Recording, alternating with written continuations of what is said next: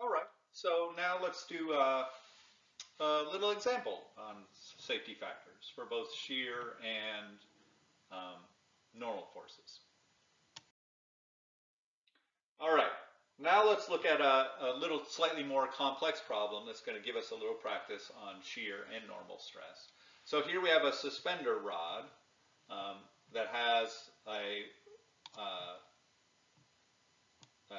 an axle that is poking through a hole here, and it's holding up a net full of baby lambs, right? Let's make failure really disastrous here.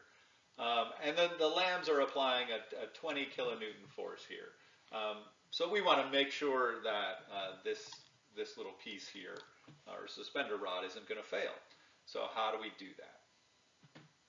Well, we need to determine the minimum required diameter of the rod, right? There's going to be a normal stress along this rod, but there's also going to be a shear stress within the rod up here at the diameter of this larger hole. And so we want to make sure that both of those are going to be strong enough to hold up our baby lambs.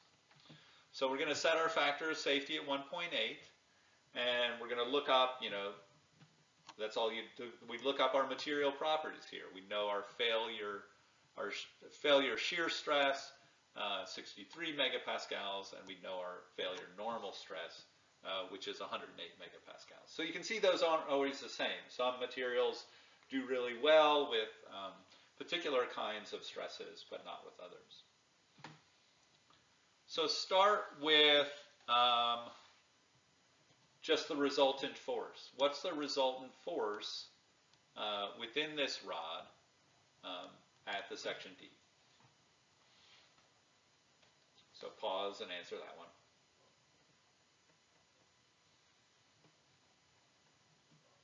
And we'll go on to the next one. So the next question is, once we have that normal force here, right, which isn't, I hope this is something that you're getting the hang of, right? If it's at equilibrium and we divide it here, then obviously we're going to need a 20 kilonewton force pulling up. So that's going to be the force there. Now we want to know what the stress is in that space. Oh no, I'm sorry. We're trying to find the allowable average stress at D. So you have to think about whether that's normal or shear, and then you have to think about how to use the factor of safety here.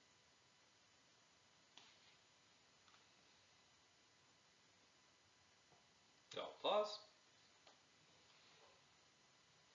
And on to the next question. So now we want to find the diameter, right? And so we're going to use our average normal stress equation. And we want to make sure that our stress does not get above 60 megapascals.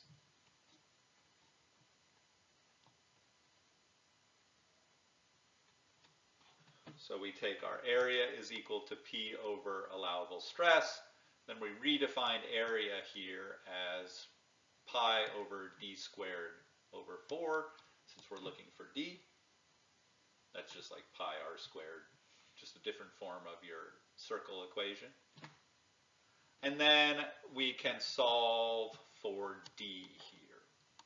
Okay, so that solution is here. So this is just an algebraic rearrangement of this guy. We're solving for d. Our force here is our 20 kilonewtons, our P. Our allowable normal stress is 60 megapascals. And we find that we need a diameter of just over 20.6 millimeters. Okay? And obviously we can use a bigger one, right? So we just want to make sure it's not any smaller than that.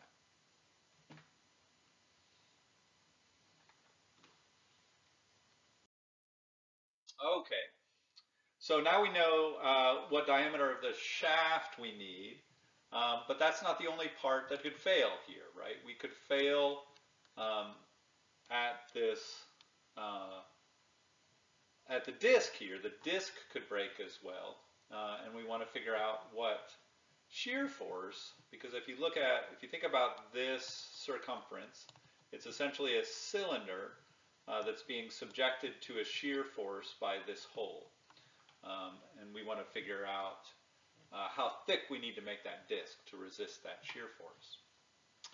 So first we'll just start with allowable shear force. What's our allowable shear force if the failure stress is 63 megapascals and the factor of safety is still 1.8? So go ahead and answer that one.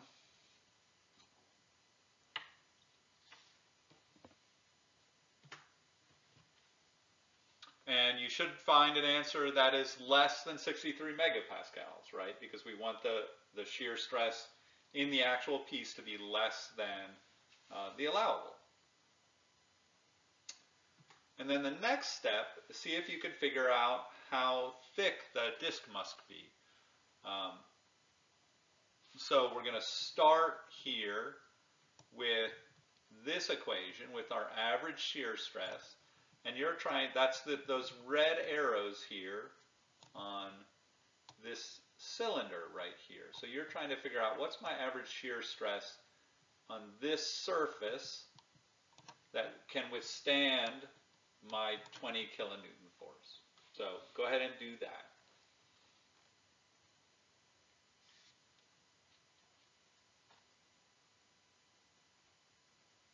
All right, so now that you've figured that out, with a little pause there, we'll go to the next slide.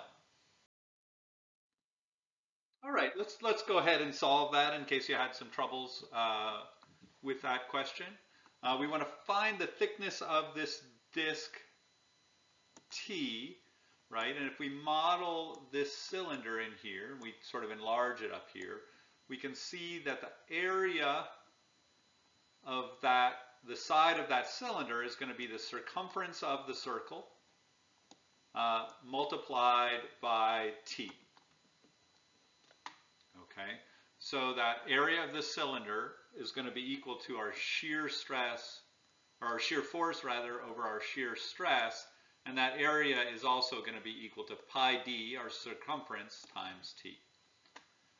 Then we can solve this to find what that area has to be, or really what T has to be. So we take pi over d and move it to the other side of the equation, move it to the denominator here, and we get the force that has to be supported by the shear stress divided by these terms down here. 35 megapascals we found as our allowable shear. This is our overall resultant force, and then that's pi times the diameter of that circle. And we find that the thickness of that disc has to be almost 5 millimeters, so half a centimeter. And it helps that the diameter is large here, right? The larger this diameter, the more we can spread that shear stress out over a larger area. And so since that's fairly sizable, the thickness doesn't have to be too large to support our load. And so our tiny lambs are saved from the ravenous sharks. Oh, engineering triumphs again. Okay. And that's it.